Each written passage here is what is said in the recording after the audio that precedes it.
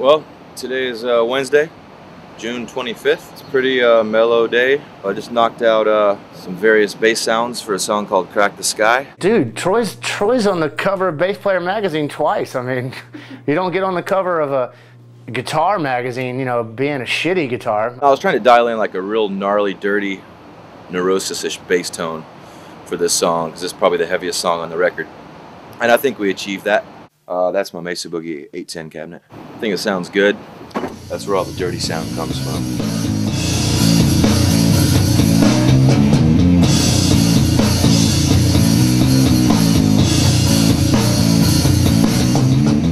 Troy's always been a very good player. Ever since the day I met him, he was very fluent on the bass, and I really enjoy that about him, and how much he pays attention and how much he really puts a lot of thought into his playing, and he's smart about it, you know what I mean?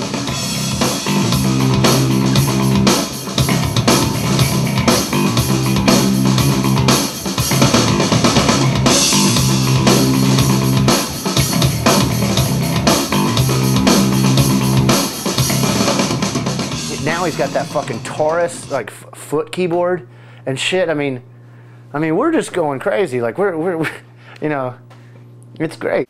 This right here is my new toy. It's a 1979 Moog Taurus synthesizer. It is totally badass.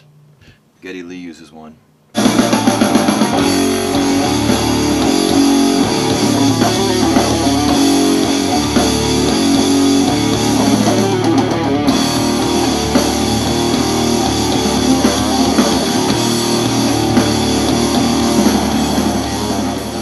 The only reason we never had any of this stuff before is because we just simply couldn't afford it. You know what I mean? I just couldn't go out and buy a $3,000 Taurus Moog foot synthesizer. Just couldn't do it. But now, you know, thanks to our hard work and dedication, we got a little bit of money to buy awesome gear with and make and try to incorporate that into our music to make our music better. You know. Glorious. Currently, we are throwing some smoothness. Some smooth bass on the Czar. It's going to be a lengthy process. It's only a 10-minute song.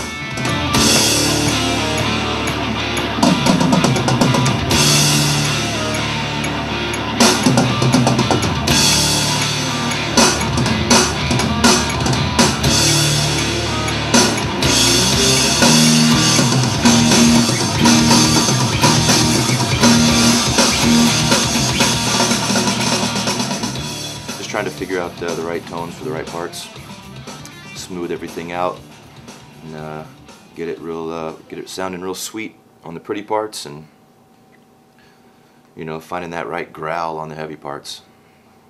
Per usual, another day at the office.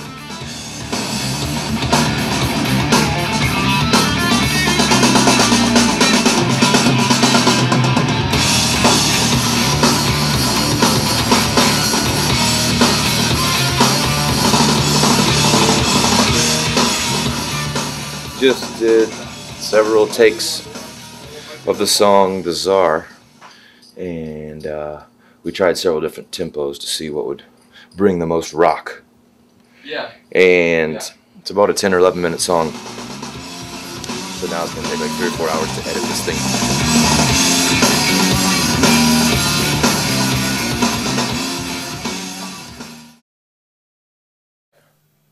We'll talk some shop. Go through all this gear that I'm using to record this record with. The old, this is my Godlike Deity bass. Use this for all my, all the songs that are tuned up to D. It's got this bright pop to it, but it's got this, whatever this wood is, it's got this real warm, sustaining sound. So I pretty much use it on all the songs tuned up to D. Recorded the entire Blood Mountain record with this one as well, so it's kind of like my go-to bass. Yeah, the old Godlike. It's fucking awesome. This is the best bass that I have that can handle all that really low end in a gnarly sound, you know. So I use this Yamaha for all the songs that are tuned to A. Crack the Skye is tuned to A, and I'm not sure what other songs in A are going to make the record, but so far Crack the Skye has got the Yamaha written all over it. This old P bass here belongs to the studio, and I just wanted to come and hang out with these other cool guys, just to hang out and get out of the closet for a while. So it's strictly here for aesthetics only. I don't even play it.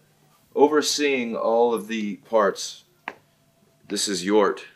He's the ceramic god of bass. And I turn to him for guidance, basically, you know. And you kind of sit